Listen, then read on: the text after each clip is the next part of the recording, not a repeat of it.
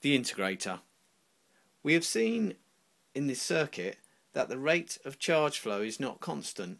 The rate it changes is quick initially as capacitor looks like a short circuit, and gradually the rate of increase slows, so we get something that when plotted looks like this sketch. Now the section I have circled is indicating that here V out is increasing at a fixed constant rate, which is due to charges accumulating at a fixed constant rate, e.g. a constant current. So this part is because of the constant current.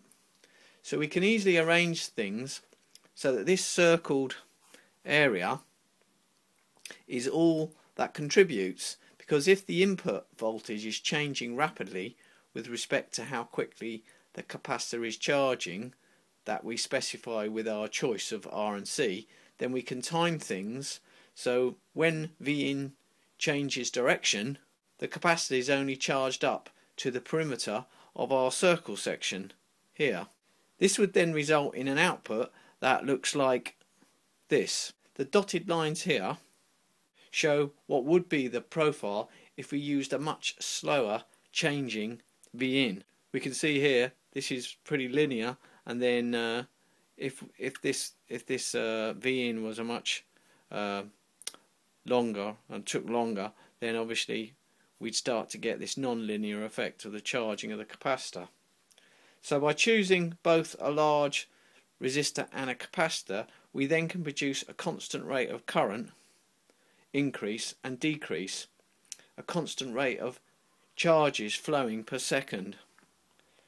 Let's see in more detail how that can work. If we ensure that V in is much greater than Vc by making the resistor very large, then we're also approximating that the current I through whole circuit is as follows.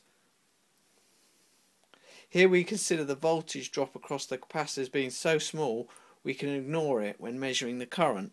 So we're saying that the current here is simply the V in over R. The voltage drop across the capacitor is such a tiny amount, we can just assume that I is equal V in over R.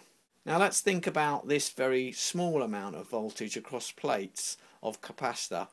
It will of course be due to an equally small accumulation of charge on the plates.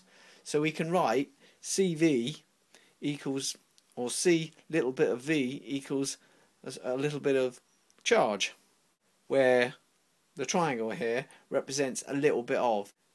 We can rewrite 2 in terms of instantaneous current like so, by dividing both sides of equation 2 by T.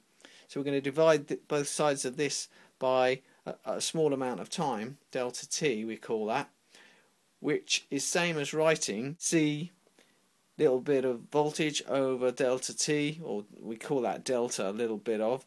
So C delta voltage over delta T equals I, because we've divided through by T, and basically delta charge over delta T is the instantaneous current, so we can just write the current down there. Those of you familiar with calculus will recognise this as C dV by dt equals I.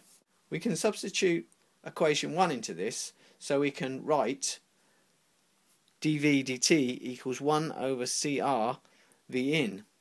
In words, this is saying that the rate V out changes is proportional to V in, and if we then multiply through by delta T, we get this: delta VC, which is the output voltage, equals V in over RC times delta T. When V in is a constant, as at the top of our square waves, so here we've got constant values, so here it's constant value, and at the bottom it's constant value, we will get straight lines for V out, so we'll get a straight line going up and a straight line coming down. This is in the form of y equals mx.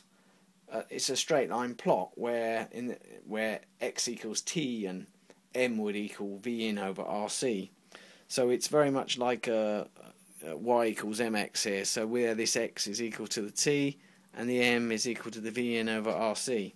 So looking at one of our square wave pulses, this one here, and multiplying Vin over RC by T, you get total voltage stored on the capacitor plates over time. This is why this can be described as an integrator, since as long as we use a big enough resistor and capacitor, we get an output which is the integral of the input voltage.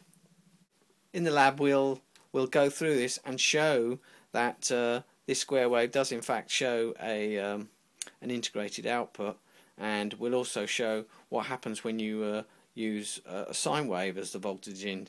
And we can check to see if we get an integrated output from a sine wave.